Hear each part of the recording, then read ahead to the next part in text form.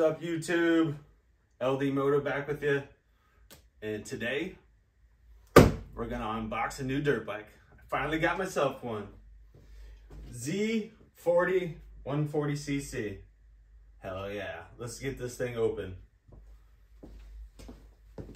Alrighty.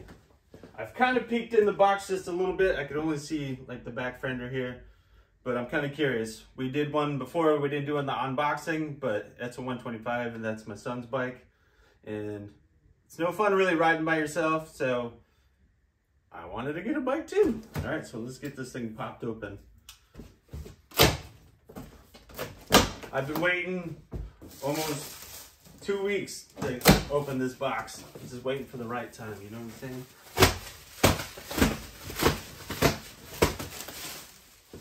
Haven't bought myself a dirt bike in a long time. Don't get me wrong, these are cheap bikes. They're like the Chevy Spark of the dirt bike world. I mean, granted, you can go buy a name brand one, spend a lot of money on it, and it still could break. Or you could spend the same amount of money and get a bunch of dirt bikes and all your buddies could ride too. So, I don't know. It'll be at least fun for a while. Granted, you get quality with the other ones. And the quality's gotten a lot better on these, I believe too, just from seeing my son's bike. Let's hope this one's the same, because I've gone through this company twice already. Didn't have to pay for shipping, which is awesome. Maybe it's because I had it unassembled, I was going to do it myself. But yeah, let's hope the quality is good with this one.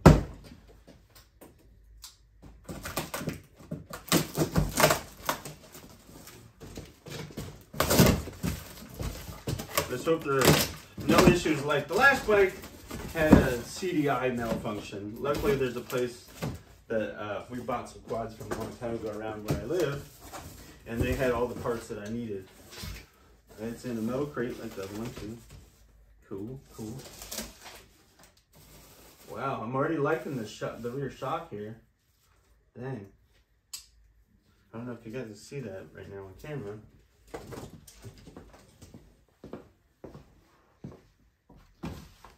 Oh yeah. Looks like a halfway decent shock. But yeah, the company I've gone through a couple times for my son's bike and this one, it's called Moto Buys. I found them on Facebook. I mean, compared to everybody else selling the same stuff, they had the best prices, and I bought 2 bikes without having to pay for shipping, and they got here pretty darn quick. Only the thing is, the second time, I didn't realize I was supposed to set up an appointment for delivery, so it sat for another week before I even knew it was here. Because the first time, they called me because I didn't set up an appointment, but we got it now. And I'm telling you, from what I can see right now, things look decent. Now, are they? I don't know. Let's get the rest of this box off so you can kind of see what's going on here. Oh, looks like they're going to slide up. If I do it from the middle, maybe. Nobody knows I'm recording at the moment, so if there's any interruptions, I apologize now.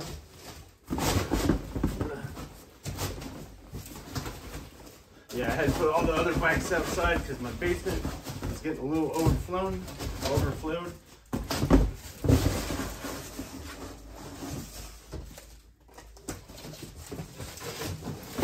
Ah, the Z140, or Z40 140. From first glance, the quality's looking not too bad. I mean, in the other bike that we got, I spent $800 and some for that. Total, like 800 and some bucks. This one was 12 something and change. But Moto Buys, check them out. I don't know if they're still doing free shipping or I got lucky. The other one we bought right before Christmas. This one was the new year. Oh man.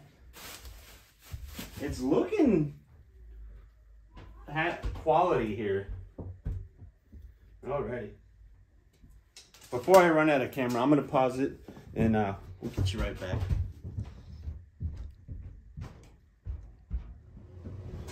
Alright, I wanted to show my son real quick too. But I'm going to start popping stuff open. I'm not going to do like a long video of me putting it together, but I'll probably add some time lapse and If there's any questions about some of the stuff on there, feel free to ask, comment. I tend to reply pretty quickly most of the time, unless I'm working and driving. I do drive a lot, so. But I still try to make time for questions. But this shock, man, it looks pretty sweet. Good thing I got these. I mean, stuff looks decent, but is it gonna hold up? I don't know. I think these Chinese bikes have come a long ways since the first time I had one, where they just weren't, it wasn't there. But shock, it looks semi-adjustable. Looks like possibly air. I mean, halfway decent quality. It looks like got some iodized aluminum on there. It looks halfway good. Oh yeah, this one's got a clutch and manual. You have to, you know, clutch and shift and stuff. My son's is semi-auto, but it's got some weight to it. Oh, I got the big tire too. It's not the little one. Oh, heck yeah.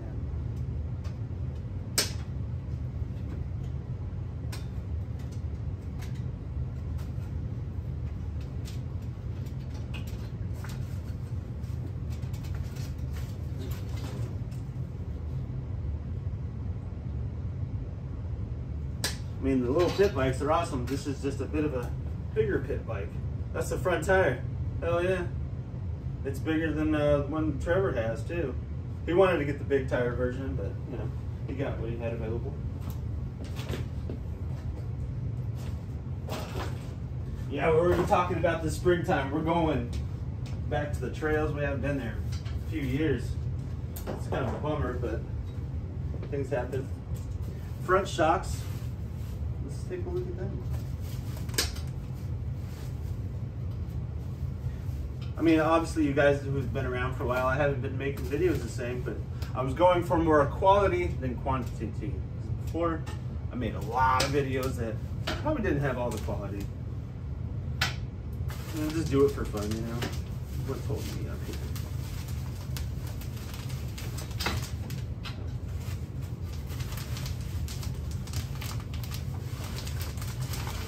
Granted, like I was saying, if I would have requested them building it, it probably would have cost a bit more money, because this is, you know, they put it on a crate, ship it out.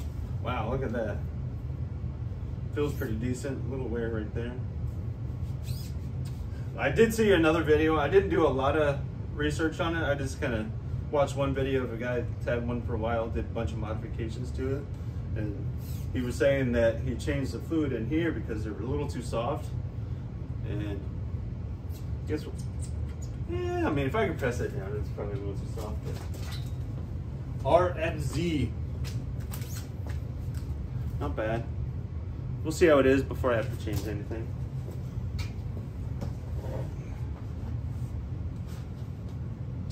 All right, what do we got?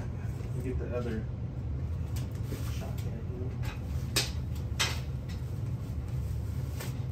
Packaging, they did. I like how they put it in here. I mean, obviously it's coming from overseas, so it probably usually packages very well. The other bike that we got, this had a bunch of bolts holding the crate together. This one looks like partially welded and bolted.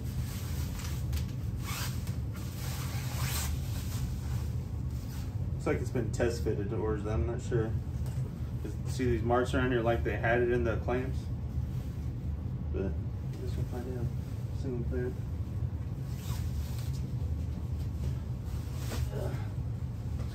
Yeah, and this one is just a little less assembled than the other one. The other one had the shocks in it, but it was also a little bit smaller bike.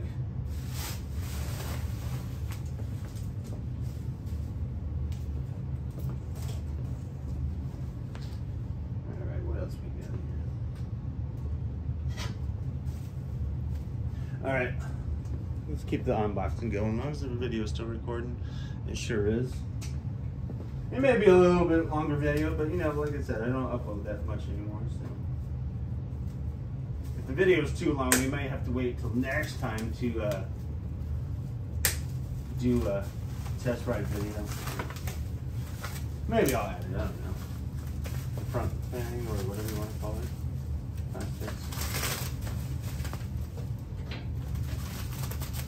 Like the rule of the last one, we don't take any of the sticker covers off until it starts up and we take it for a ride.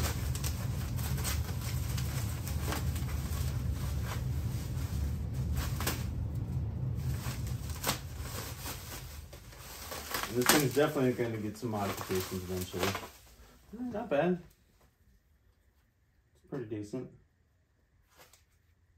I don't know if it's a end of 23 version or a 24 version, because I'm sure they've had it for a while.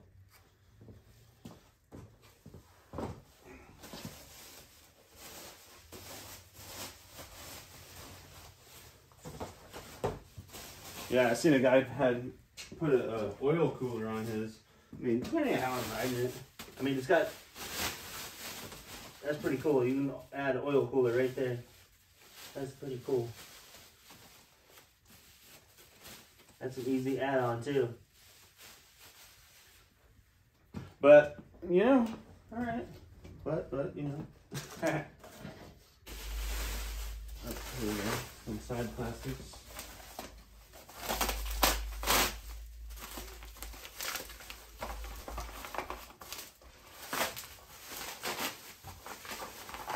The only thing I don't really care about these bikes is the exposed air filters. And I might try and do something about that eventually. We'll worry about that later. I think I'm getting that.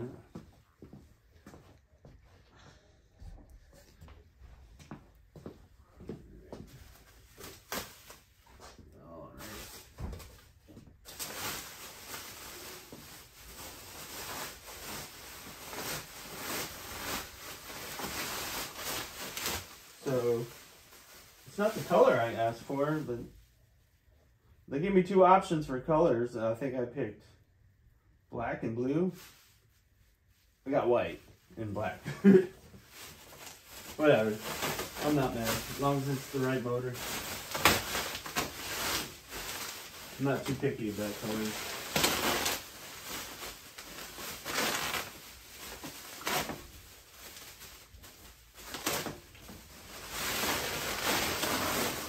It's got a pretty decent sized seat on it too. Yeah. Or does it got an actual airbox? What? It's got a real airbox. How do I not know this? That's sick. I'm even happier about that. Dang. Bro, I'm stoked. That's cool, and I was just complaining about it, and it's got a real one. Sick. That exhaust looks halfway decent. I mean, all right. Frame looks legit. The skid guard a little flimsy looking, but you know. Dude, right? Brake lines or clutch lines. Yeah, it's probably brake lines. That seat.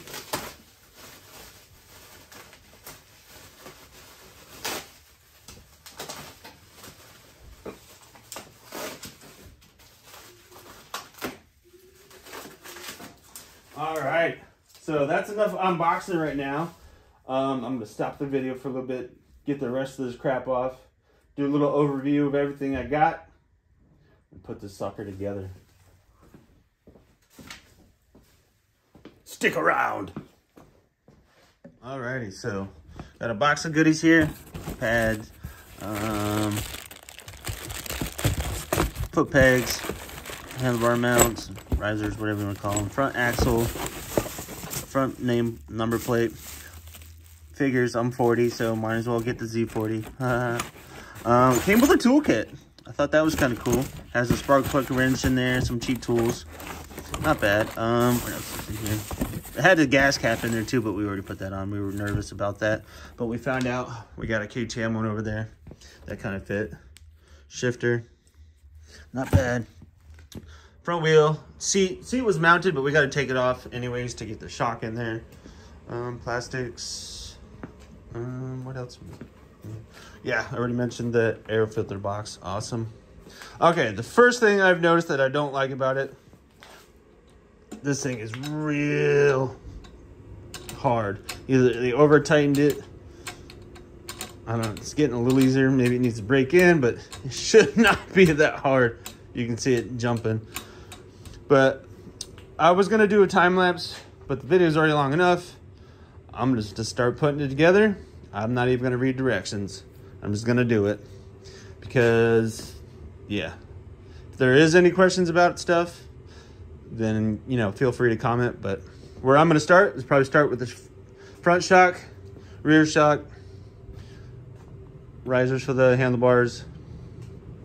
The last thing I'll probably end up doing is the pegs and shifter. Get the handlebars on, put the seat back on, and go from there. But thank you guys for watching. Stick around, and if everything goes smoothly, which I have faith that it will, hopefully it doesn't need a new CDI like the other one did. Where is that thing? It's way up in there. If it does, I have until about 6 o'clock tonight, which it's only not even noon right now, and I should be able to get another one if I need to, but let's hope I don't. But all right, be back with you guys in just a little while. Okay, little update on the RFZ. Got the front wheel on, got the forks on, got the rear shock on. I put Loctite in places where I could, where it probably would be the best idea. The bolts that hold the risers on, Loctite. These two bolts right here holding the ignition plate, Loctite. Front axle, the nut, Loctite. Top and bottom bolt, Loctite for the shock. Where else? Oh, the peg for the rear brake, Loctite bolt. Yeah, if you can, do it. I didn't Loctite these. Yeah, I mean, I shouldn't need to, but this side I had to take down 3 or 4, or 2 times at least, to get the wires back where they were supposed to be. And I believe this is supposed to go in here, but it puts so much pressure on it, it kind of rubs on the tires. So I'm just gonna leave that off for now. So I figured that out. I didn't Loctite that, but it is tight. Where else? I think that's about it for the Loctite. But yeah, I just want to give you guys a little update on where I'm at so far. It's getting there. This is a decent sized bike. So, all right, we'll be back just a little bit more. Get this thing finished up. Hopefully get it fired up. Yeah, one more thing I forgot about. This thing has a Nibby carburetor on it. That's kind of cool. Hopefully it's halfway decent. Oh, it's adjustable. That's the idle adjust right there, I believe. What else? Got a choke over there. Halfway decent carburetor, I think. Yeah, so it's not super adjustable, but I'm sure it's a Nibby that we do a little bit more. I'm gonna go through and double check, make sure all the intake plate is, you know, tight like it should be. But yeah, it's coming along pretty good. So yeah, we'll be back in just a little while. It's done, finally. All right, so yes, grease things, Loctite, and a lot of fitment to try and get the lines right throughout here. This isn't perfect. That's the air box. It's not too bad, but it's definitely done. Everything's tight. So now I gotta go outside, clean some stuff up, and let's fire this bad boy up. Let's hope it's not like the last one, because then I'll have to go get more parts. But either way, it's looking pretty good. I haven't even sat on it yet. But here, you hold this for a second. Oh shit, yeah. Wee-hoo. I hear it clunking. Sounds like the rear swing arm is a little sloppy. I don't like that. But for 1,200 bucks, whatever. I was saying earlier in the video, you can buy one of these for about 1,200 bucks, or a bunch of these for the same price. You can go buy a name brand, and then all your buddies can ride. You know what I'm saying? Mm-hmm. But clutch, I gotta readjust these handlebars a little bit because that seems a little high. But yeah, we'll be back with you in just a few minutes after we go get some stuff cleaned up, and we'll get this thing outside, put some fuel in it, get some fire in the pipes. All right, we're gonna try and start this sucker, try and keep the action on the bike. We got a run switch. Fuel is on. Choke. I mean, it's still ice cold. We haven't started this thing yet at all. We just ran that one to make sure it was warmed up. Oh, it's a little tall. Is there a clutch safety switch? Ooh.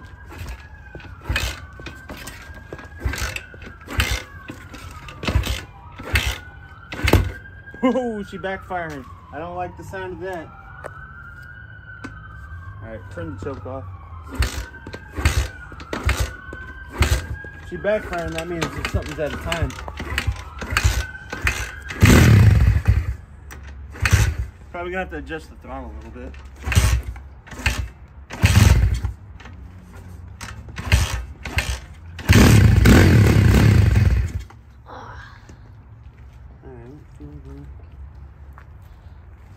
All right, so it started.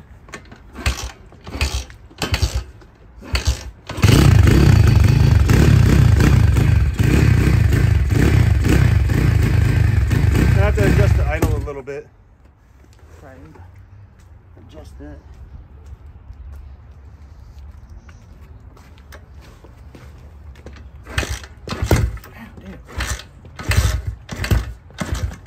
My leg is already tired.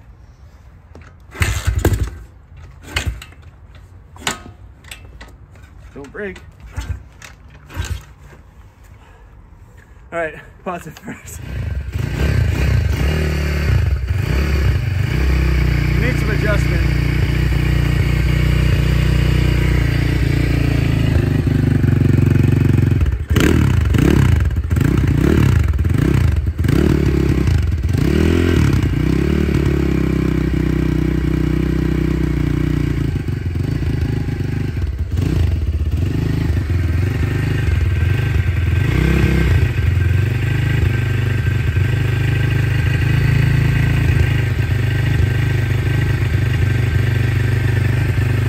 Success. Come back next time for a ride video. Thanks for